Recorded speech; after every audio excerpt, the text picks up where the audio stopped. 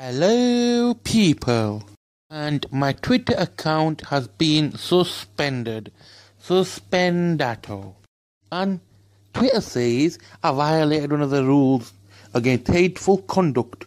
You may not promote violence or threaten or harass people on the basis of race, ethnicity, national origin, sexual orientation, gender identity, religious affiliation, age, disability, or serious disease.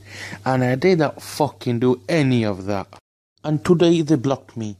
And today, only 2 tweets I put out today. One was trolling Amir, there's a spider, Khan. He stated, I'm hungry. I replied, what for trannies?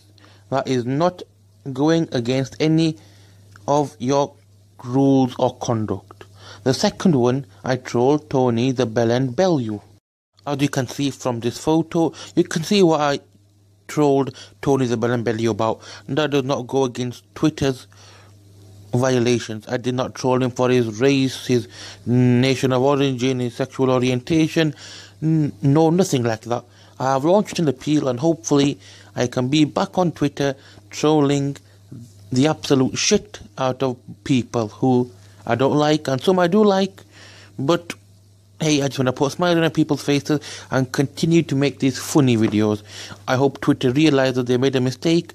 So please remember to like, comment, share and subscribe. Peace out.